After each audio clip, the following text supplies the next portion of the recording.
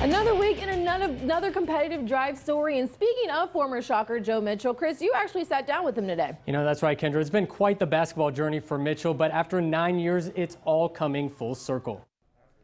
This is where you'll find Joe Mitchell. Get loose, get loose, get loose, get loose. On the hardwood at Southeast High School, leading his team through practice. How many missed layups? Two missed layups. As the head coach of the Golden Buffaloes basketball team, a team he once starred on a decade ago. If I remember correctly, didn't lose too many games.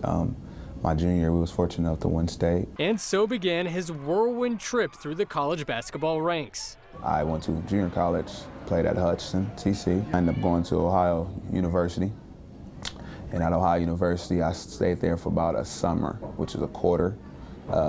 Summer and kind of some months.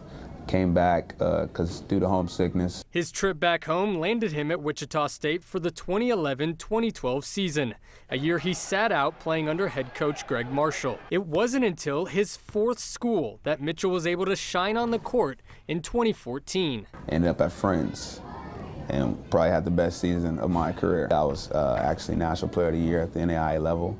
I averaged 32 points a game. That's the highest in the nation at that time for any level. While most people might have given up along the way, Mitchell pointed to his support system for helping him keep his dream alive. My mother didn't give up on me.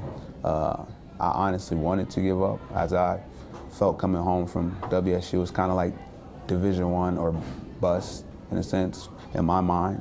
I never dreamed of thought about playing NAIA basketball. And now back where the dream all started, it's that kind of attitude he tries to instill in his players. The more shots you get up, the better chance you got to win. What a story. Yeah, I know, and you know, he started out really well. He's won his first 2 games as head coach of Southeast. Yep. They beat East and they beat Bishop Carroll. All right, Chris, thanks.